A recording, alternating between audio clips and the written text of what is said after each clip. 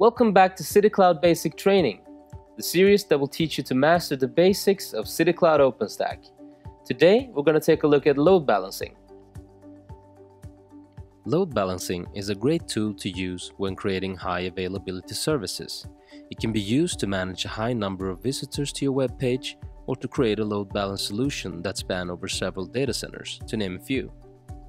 Navigate to Network and Load Balancer in the menu. As for both servers and volumes, load balancers are also created and stored in any of the available data centers. Click Create Load Balancer.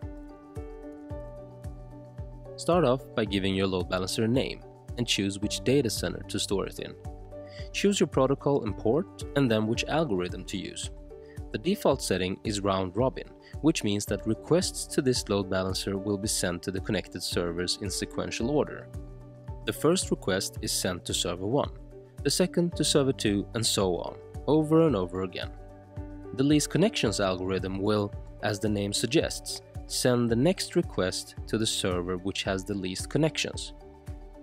Your load balancer can be a part of any of the internal networks that you've created, and you can assign any internal IP as you wish. Session persistence can be great to use if you're using sessions on whatever it is you're load balancing. It can be used to make sure that a request that is affected by sessions is always sent to the same server to avoid inconsistencies. The last step is to choose whether or not your load balancer is going to have an external IP or not. Click Create Load Balancer when you're done. When the load balancer has been created, we need to add some members to it. All servers that are located in the same data center as the load balancer itself will show up in the list to the left. Just drag and drop the servers you wish to use to the members list on the right.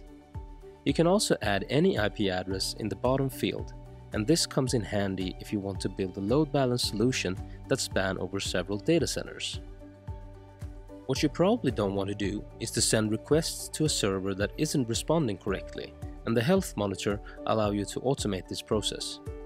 Just activate the health monitor and tell it what response to expect when monitoring the members list.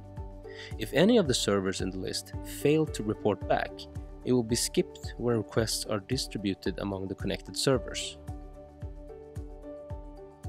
Thank you for joining the City Cloud Basic Training Program. We hope that you learned something new today.